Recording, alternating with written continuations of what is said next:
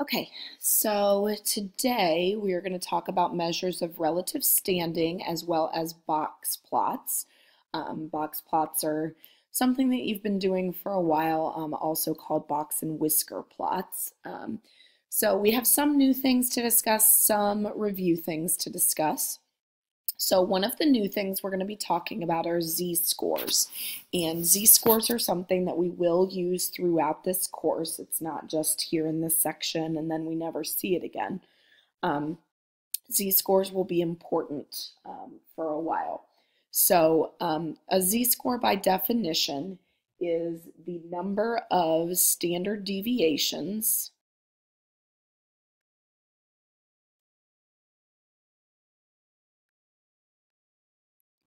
that a given value x is above or below the mean.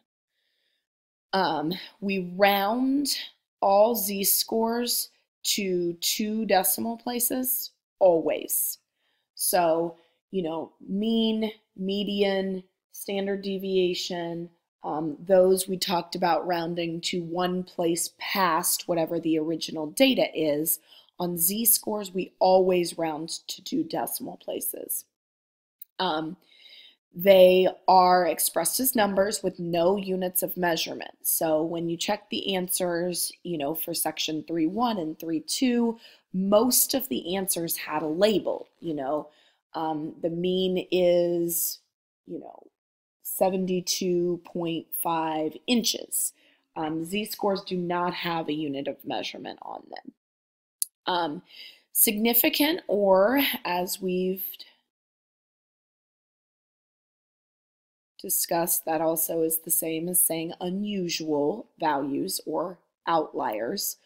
Those would be values that have a z-score that's either less than -2 or above +2. The reason for that is because, remember, a z-score represents standard deviations above or below the mean. So if the z-score is below -2, that means it's more than 2 standard deviations below the mean. If it's above +2, that means it's more than 2 standard deviations above the mean. So the requirement hasn't changed from what we did with the range rule of thumb. It's just that the format we write it in is different. So the reason we have negatives here is because the negatives represent the values that are below the mean, whereas the positives represent the values above the mean. So this little graphic was in the book, and I think that illustrates really well exactly what's happening with the z-score. So if your z-score is 0, then that means that it is the mean. The mean has a z-score of 0. So values that are not significant or not unusual are those in this range between -2 and 2. If you get 2 and above, that's significantly high. -2 and below is significantly low. This is your formula for finding a z-score. You just take the data value that you're given, which is x, subtract the sample mean, x bar, and then divide by the sample standard deviation. So here we have an example to illustrate z-scores. So over the past 30 years, heights of basketball players at Xavier University have a mean of 74.5 inches and a standard deviation of 2.5 inches. The latest recruit has a height of 79.0 inches. Find the z-score for the height of the recruit. So that's what we want to do first. So we're going to be using this little formula guy right over here. So we take our given value, which is our x, so in this case that's 79. So 79 minus x bar, which is the sample mean, which they gave to us, so we don't have to calculate that, 74.5, and then we're dividing by the standard deviation, which they told us is 2.5. So there will be some cases where you have to figure out the mean and standard deviation first. In this case, they gave them to us. So that gives us 4.5 on the top, and then we're dividing by 2.5. So we can do that in our calculator. It gives us 1.8, which is fine to leave it like that because we round z-scores to 2 decimal places. So if you want to put the 0 on the end, you can. The book, I think, always does. If it's a 0, I don't care if you just leave it 1.8. You just have to make sure that if there are more than 2 decimal places that you don't carry those. So our z-score would be 1.80. So then it asks, is the height of 79 inches significantly low or high among players over the last 30 years? Explain. So this is a positive number, which means we'd be looking at significantly high rather than significantly low. And in order to be significantly high, the z-score has to be 2 or above. So since this is not, we would say no. So we would say no. Its z-score is not greater than or equal to 2 or less than or equal to -2. So that means that it's not significant. Another thing that is in this section is dealing with percentiles. So a percentile is a measure of location, and we denote them using P in a subscript. So we would say P1, P2, P99. And you know what a percentile is because you use them all the time with grades and with anything that's standardized. But what it does is it divides a set of data, into 100 groups with about 1% of the values in each group. So P1 represents being the lowest 1% of the data. P2 is the lowest 2% of the data. P99, the 99% of the data, which means there's only 1% above. So we can use this 2 different ways, and we'll do an example of both here in a moment. But if you are asked to find the percentile of a given value x, then this is what you're going to do. You're going to have the data in order because otherwise it's rather difficult to find the number of values that are less than that number. But that's what you have to do. So you take the data, you list it in order, and you count how many values are less than the given value that you have. You put that in your numerator. The denominator is the total number of values that there are in all, and then you multiply that by 100, which is turning it into a percent. Now, sometimes it'll say find the value that represents, P30. So if you need to find the value and you're given the percentile, this I just did a cut and paste from the book because I didn't think I could explain this any better than this flow chart does. So it starts the same way as what we do when we're going the other way. We need to sort the data lowest to highest. Then you need to use this formula, L equals K over 100 times N. So N is the number of values that you have, K is the percentile that you want to find. So if you're wanting to find the 33rd percentile, you would take 33 over 100, or of course you can use the decimal 0.33 times how many total values you have. So the reason I use this instead of just writing it out is because of the break here. Because sometimes what you get when you do this step is a whole number, and sometimes it's not, and then you have to do 2 different things. So if it's a whole number, then what you do is you go down, whatever your L is, let's say it's, 10.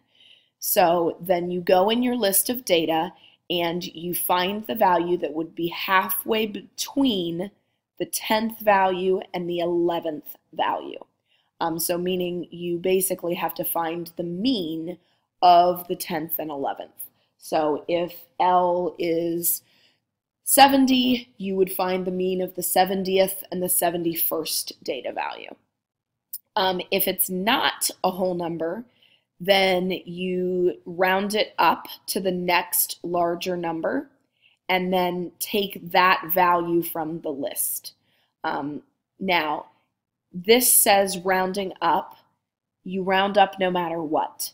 So even if it were only, 15.2, you would still round it up to 16. So you round up no matter what. So finding a value given the percentile is when we use this chart right here. When we have the value and we want to know the percentile, that's when we use just this little formula here. So along with percentiles come quartiles. Quartiles are just a specific type of percentile, but quartiles themselves are also measures of location, but instead of denoting them with a P, we denote them Q, 1, 2, and 3. It divides a set of data into 4 groups with 25% of the values in each group. So again, quartiles are just a specific type of percentile.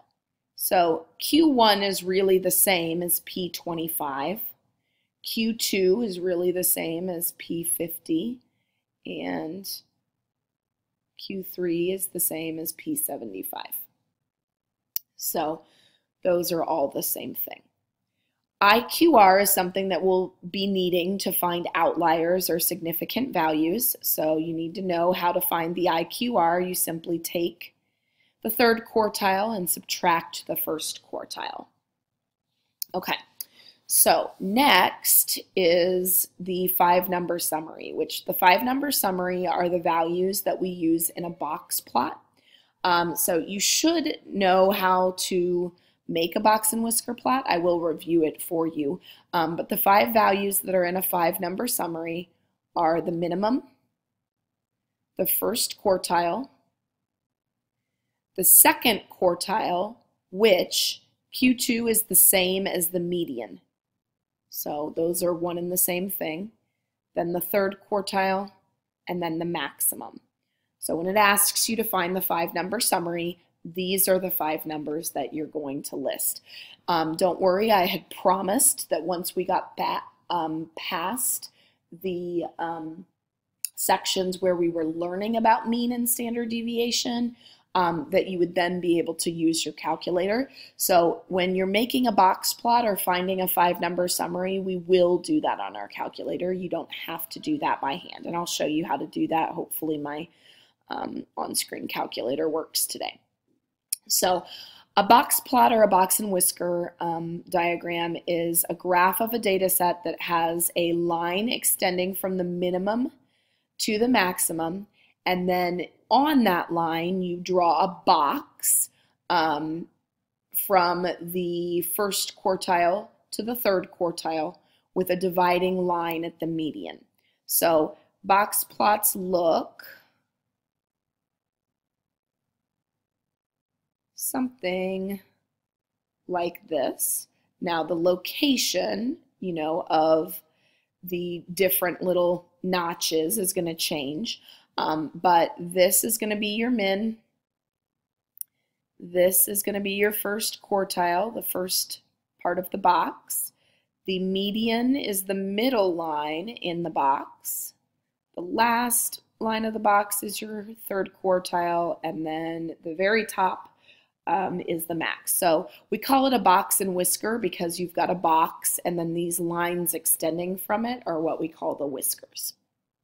So the reason we like box plots is really there's 2 main reasons.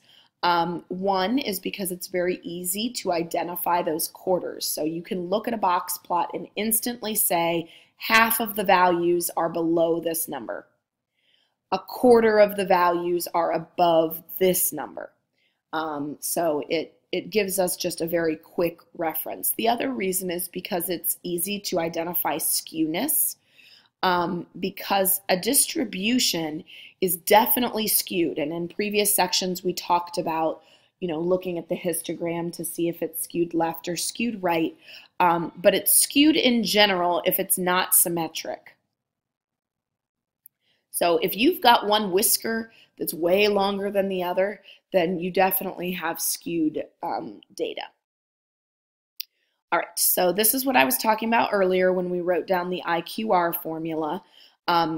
We can find significant values using our 5-number summary. In addition to, so now we've learned 3 different ways to find outliers or to find significant values.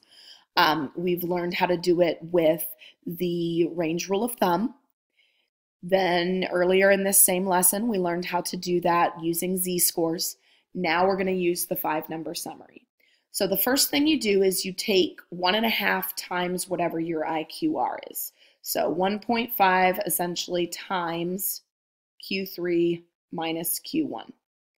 And so that's what we start with, whatever that number gives us.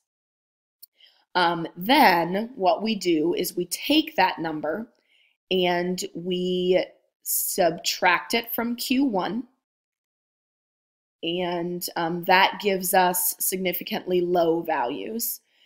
Or we take that number and we add it to Q3, and that would give us the significantly high values. So we're going to say significantly low in formula form. The boundary is Q1 minus 1.5 times the IQR. Values that are significantly high, we do Q3 plus 1.5 times the IQR. So those give us our boundaries. Okay, now we're going to do an example of the percentiles, box plots, and this new way to find outliers. So first one asks us to find the percentile for a reaction time of 2.6. So this is a case where we are given the actual value, not given the percentile. We want to find the percentile. So again, when we go back to our little formulas here, we're given the x, so we're using this formula right here. So we need to find the number of values that are less than x, divide by the total number of values, and then turn it into a percent by multiplying by 100. Now, first thing we have to do is we have to list the data in order. This data is not in order, and that's always our first step for finding percentiles or values of a percentile. So my lowest number there, I believe, is 2. Then I've got 2 2.4s here. I think, yep, those are the next. So 2.4, 2.4. Then I've got a 2.5. Do I have any more? Nope. And I've got a 2.6. I've got 2 2.7s. Then 2 2.8s.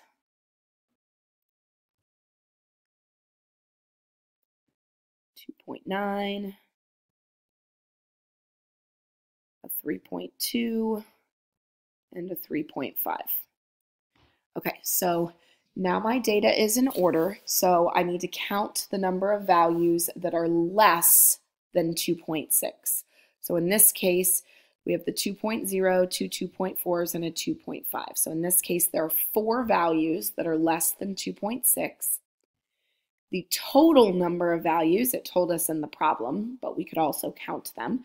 There are 12, so 4 out of 12, and then we're going to convert that to a percent, which you guys all know how to look at a decimal and convert it to a percent, but technically what we're doing there is multiplying by 100. So 4 out of 12 is 1/3, so we should know that's 0.3 repeating.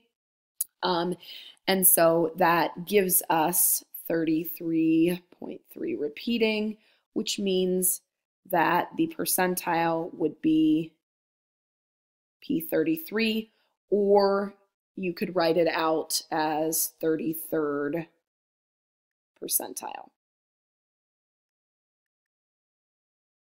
So either of these answers is acceptable. And I forgot to change this. This when I went through and edited this, I found a mistake and then forgot to actually correct it. So let's go ahead and correct this. We're going to find the 70th percentile, so P70, not the 30th, because that one's not very helpful. So finding the 70th percentile value is this second thing that we talked about. So we've already sorted the data. So now we need to use this formula. So whatever our K is, we divide that by 100 and multiply that by the number of values. So in this case, excuse me, we're using L equals K over 100 times N. So K is 70 because it's P70. So we take 70%, which is 0.7, 70 over 100, and we multiply that by the total number of data values, which in this case is 12. And so here we get 8.4. Okay, so go back to my chart. Is L a whole number? Well, 8.4 is not a whole number, so we would say no. So we change L by rounding it up to the next larger whole number. So the next larger whole number rounds to 9. And so then what we're going to do is we're going to find the 9th value in our list from lowest to highest. So 1, 2, 3, 4, 5, 6, 7, 8, 9. So that means that the value that is in the 70th percentile is 2.8. Now again, keep in mind, this one, it didn't come out as a whole number. Let's say that it did come out as a whole number. Let's say that it was just 8. If it were a yes, we would then take the 8th and the 9th values and find their mean. So in this case, 1, 2, 3, 4, 5, 6, 7, 8, the 8 and the 9th values are the same. Let's say that it came out to be exactly 9. Well, in that case, the 9th value is 2.8 and the next value is 2.9. So our percentile answer would be 2.85. So again, if it comes out to a whole number, you have to take that one and the next one and find their mean. Okay, now we're going to find the 5-number summary, and I promised you that you could use your calculator for this. So if you don't already have your calculator out, please get it out. I'm going to pull mine up. Okay, got my calculator. Hopefully it continues to work the whole time. So first thing we have to do is we have to enter our data in one of our lists. So go to Stat Edit. Remember that if you've already got stuff in there, you'll need to clear it out, but we can list our original data. So you can just go down the values that I typed. So 2.4 was the first, and just go ahead and enter everything that was in there.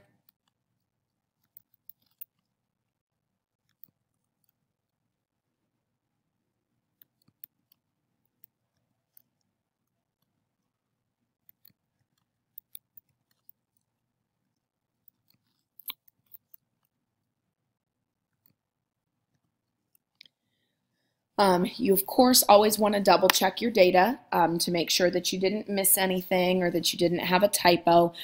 You can tell right now this says L113. That means it's waiting for me to enter the 13th value. So I've definitely entered 12 things. I just want to scroll through them to make sure I didn't accidentally, enter a 24 instead of a 2.4 or something like that. Okay, so it looks like I've got them all correct.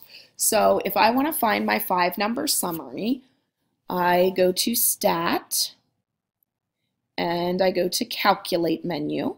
So we scroll right. In this menu, it's choice 1. This stands for one variable statistics. So choose choice 1. Then you have to name which list your data is in. So mine is in L1, so we're good. The next part you can leave blank. We don't need that. Just scroll down to Calculate and press Enter. And notice that it gives you a whole bunch of information. So unless I ask you to do it by hand, which again, On this quiz, I will ask you to find the mean and standard deviation at least once by hand. But if it doesn't ask you to show your work, then you are welcome to just get it from the calculator. So here it shows you X bar, that's our mean. Then look, even if you are doing the work by hand, this makes it easy to check your work for one of the formulas because it gives you the sum of all x and the sum of all x squared. So that makes that easier. Here's the sample standard deviation. Here's the estimate of the population standard deviation. N is the number of values, and then what comes after that, and you have to scroll down to see them all, are your 5-number summaries. So it's the last 5 things in the 1 variable statistics. So you can see we've got min of 2, first quartile 2.45, median 2.7, third quartile 2.85, and max value of 3.5. We will generally round these 1 decimal place past, just like we do for mean, median, and so on. So we'll go ahead and find the 5-number summary. So the min is 2. The first quartile was 2.45. I usually write MED instead of Q2, but make sure you know that those are the same thing. So median and second quartile is 2.7. Then the third quartile was 2.85. And the max was 3.5. So from that, we make a box plot. The thing that people always forget on a box plot is to do the scale underneath. You need the scale underneath and you need labels. So in this case, because our min is 2 and our max is 3.5, we want to start a little bit below 2 and we want to end a little bit above 3.5. So again, your scale might not be exactly the same as someone else's, but those are the general rules that we want to make sure that we start and end a little above and below what we need.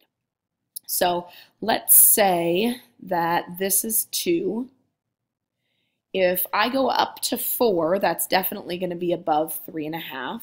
So if we make this 2, then let's say, I'm trying to space things nicely, then we could make this 3 and this 4. And so then I would just go in and I put in my halfway marks. So those are going to be my 0.5s. Then below that, 0.1, 0.2, 0.3, 0.4, 0.6, 0.7, 0.8, 0.9, 1, 0.2, 0.3, 0.4. These are actually spaced really nicely. I'm kind of proud of myself. And so now we have values that start above or start below what we need and go above what we need.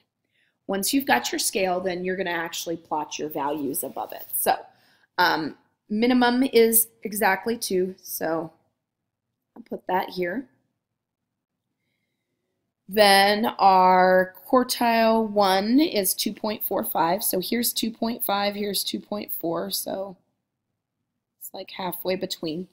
Anytime something isn't on an exact tick, it needs to be labeled. So I don't have to label the 2 because it's on an exact tick mark of my scale. This one needs labeled because it's not. The median is 2.7, so 2.5, 2.7. Sometimes they'll ask you to label all of them, so if it does, obviously you need to. But if it doesn't say, then I only need you to label the ones that aren't exact. So this one isn't exact either, 2.85 there.